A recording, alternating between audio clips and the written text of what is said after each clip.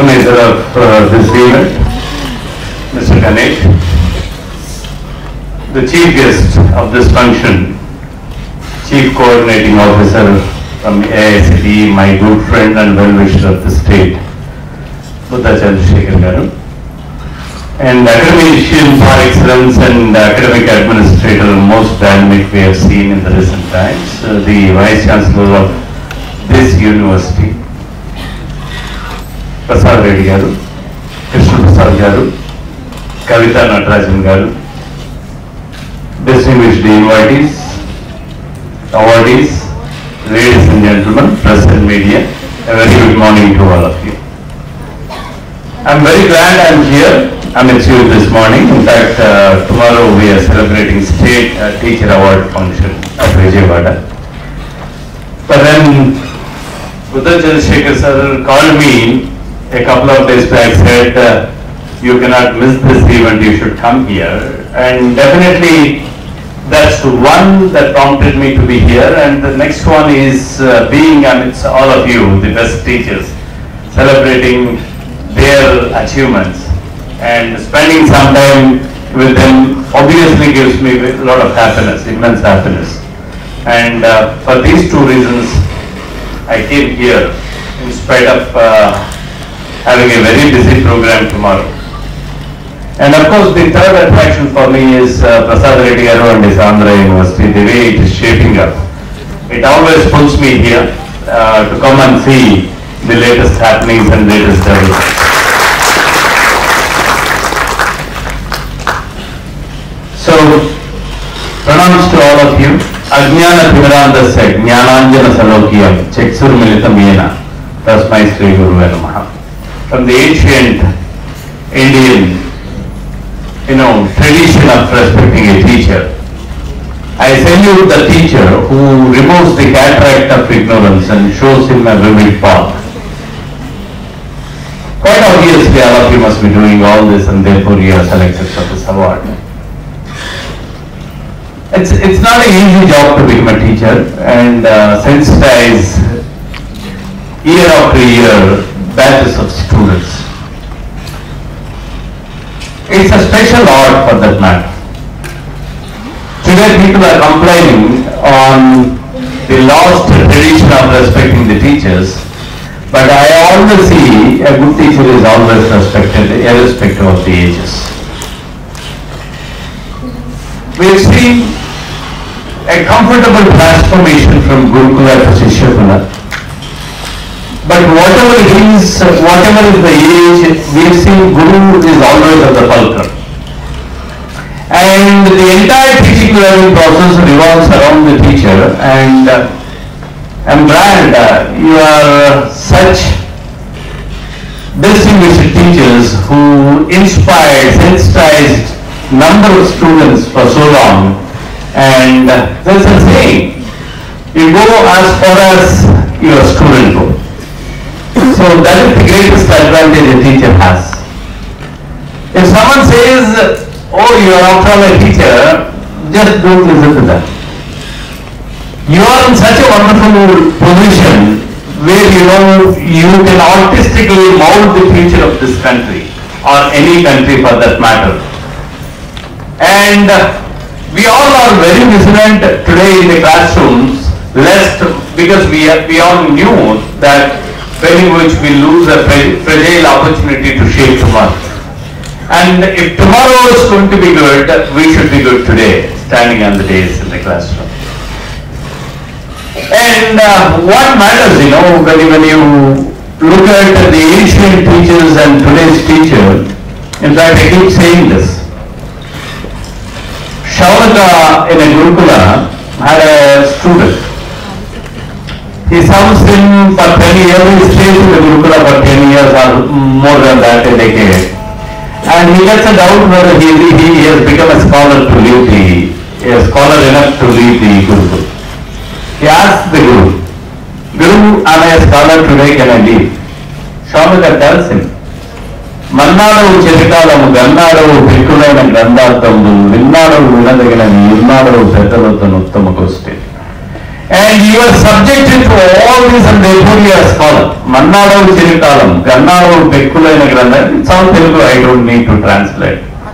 Gannadavu Pekkulaina Grandardamulu, Vinnadavu Vinadaginnavi, Innadavu Peddalavathanu Uttama Gosti. When quality discussions were happening, you were a witness to it.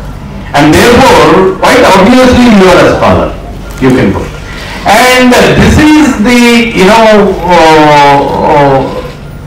methodology right from age immemorial Indian education system has been followed, and we continue to follow this. We subject people to various kinds of scenarios and we make them learn through participation. In fact, Buddha Chandrasekhar Garu was talking about internships, he was rightly mentioning about theoretical knowledge and scope for improving practical knowledge and, bringing in practical understanding as well so that, we expand the horizons of the students. I think we have done on a mission mode today, Andhra Pradesh, we made 10 months mandatory internship to our students. We all knew that, theoretically we are very strong, mathematically we are very good, logically we are good, and programming skills we are second to none. But at the same time, the practical learning for a student is something which is bothering all of us, and therefore we brought in 10 months of mandatory internship. And today, if you see what is happening in Andhra Pradesh, entire government mechanism, right from Chief Secretary to District Collector, they are supporting the higher education institutions, showing the internships, and we are going to celebrate 3.5 lakh internships maybe this month sometime. A couple of weeks later, Honorable Chief Minister will be launching it. So, we are making all our efforts, but any number of, reforms that we may initiate, sitting at the top offices, it's not going to be enough unless you resolve to take these reforms very strongly in your classrooms. Because time in time out we have seen curriculum has been designed. Number of times the universities keep changing the curriculum in the name of regulations, or 13 regulation, or 15 regulation, or 16 regulation. And once in every 2 years, 3 years we keep changing the curriculum. Did we really make an effort, or did we really bring in a change in the classroom? That's a big question that we all needed to ask. Designing a curriculum is not enough, it needs to be delivered properly in a classroom. That is the biggest challenge we all have. And we all praise these teachers who have assembled here in the classroom, who have been identified as the best teachers. Because you are still taking that tradition forward, and therefore we have confidence today to plan such reforms and then take it further. So that, every child who walks into the portals of the institution with lot of his own aspirations, his family aspirations, to come and realize their vision and then leave the portals of the institution. And one thing, if you ask me to make an appeal to all the teachers, I would only ask them to remove the confusion from the student. Look, it doesn't matter what you taught, because ultimately my teachers taught me so many things, including the Max Planck's equations and then partial differential equations, solutions towards them. All of that my teachers taught them. I don't remember basically when they actually taught me in the classroom. But what all I remember is how they made me feel in a classroom. Today, if I look back 30 years back to my classroom, I don't remember all the concepts what they taught me, but I only remember how they made me feel. So this is going to stay for long. In fact, remove those confusions from the students, because after all at that age, volatile age, they carry the ego is fully grown, they believe they know everything, but actually they don't know much, and that dichotomy is always there at that age for the student. And removing confusion from time to time is really important. In fact, let me narrate a small incident from Socrates' life history.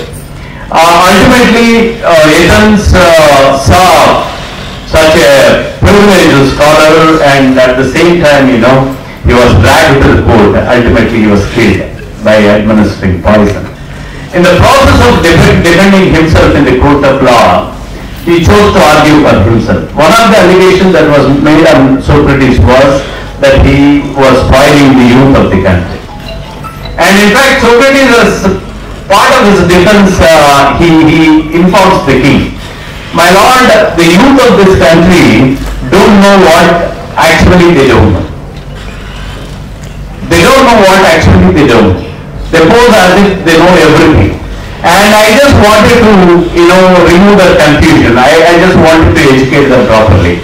I'm not a revolutionist. I'm not spoiling the kids of this country. And the king becomes very angry, shouts at Socrates, says, decides to kill him there and then.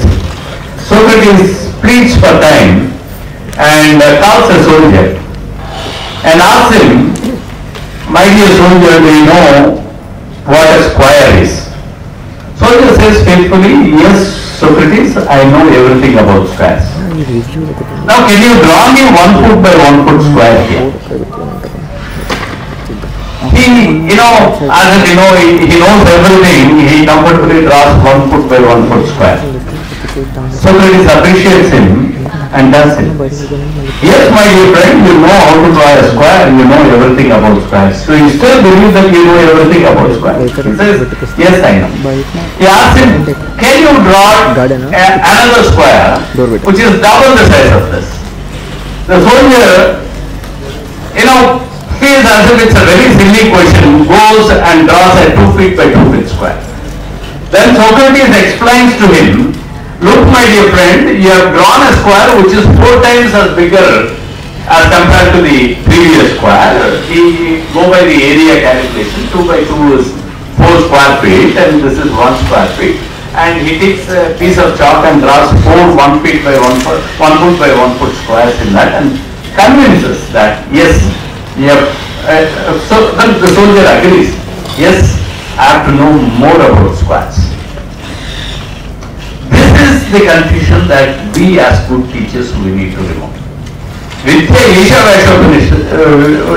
Vashopanishad says this, Vidyancha avidyancha estadvedo bhainsaha avidyayam mrityul tirtha vidyayam mrutamashvatu. Vidyancha avidyancha, knowledge and ignorance. You learn them equally well for the simple reason that ignorance takes you to the shores of the death, whereas knowledge gives you nectar. And this is the role a teacher is playing in a classroom, whether he knows all the philosophy or not. He is comfortably playing this role in a classroom and therefore you are regarded as the best teachers. And the whole education system, India is being lauded as a young country with 55% of population in the young age group. Now, today the role of a teacher has become much more important. And these good teachers whom the Brainovision identified to award here in the name of Bharat Education Excellence Awards, you have a divine responsibility of propagating the art of teaching all across the state of Andhra Pradesh, for that matter across the country. So let us reunite, let us reach out our hands, let us build a wonderful human chain today so that the next generation will be in a safer hand. Next generation, it is all our responsibility because we also have our kids. We want them to be safe, we want them to learn proper things. And unless we reach out join together, it's not going to be an easy task for all of us. So, I take this opportunity to appreciate Ganesh and his team, Brainovision, for choosing to bring all best teachers under one roof. I'm quite surprised that they could make such a Herculean effort to bring 175 such people from Andhra Pradesh. 175 such people from Andhra Pradesh. And I also appreciate Brother Chandrasekhar Garu, Prasad Reddy Garu for giving the leadership in the modern times. I congratulate all of you, not only the teachers, the educational administrators, the institutional owners, the training and placement officers, I see every one of you here. I think you all deserve a round of applause. My congratulations to all. Thanks for that.